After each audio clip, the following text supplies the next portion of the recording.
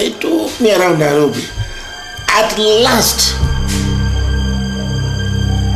I was taken to Nyayo House,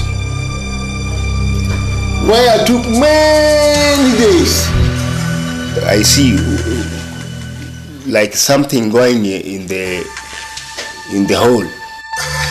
When somebody is blindfolded, is pulled out of the Land Rover, then you are led to a point here. Anybody who was critical to the state system, Moi regime, was torturing people, you raised your voice, you became a victim. So in total I spent 75 days in this place.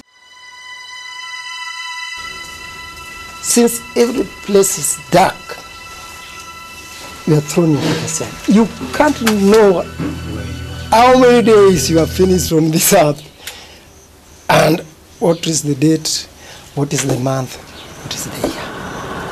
You are in total darkness. I was put on a single room, painted black, flooded with cold water, and was stripped naked. There was no food, no anything for 24 hours, for 10 days.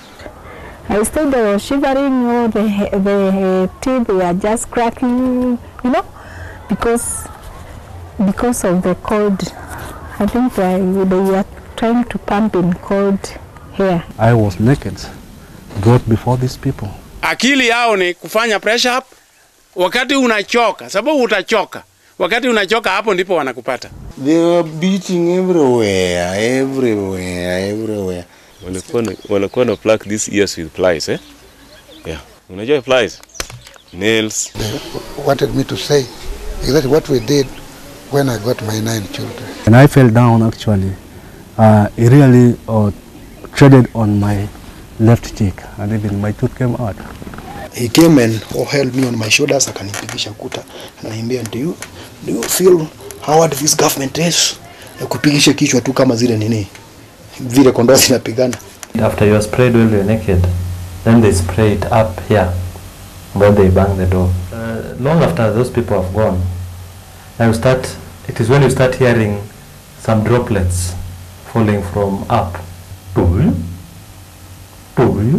It's very quiet, and then it's like it's an explosion. We could hold the testes, just pluck them with some nails. When they hit very hard, they ensure that you lick. You lick the blood. You say, you explain what you do when you want to have a child, what you do with your wife. And you explain from start to the end. They were very brutal, inconsiderate, and to me, although they were calling intelligent people, they called in the way they are trained, I think, to me they are very foolish people.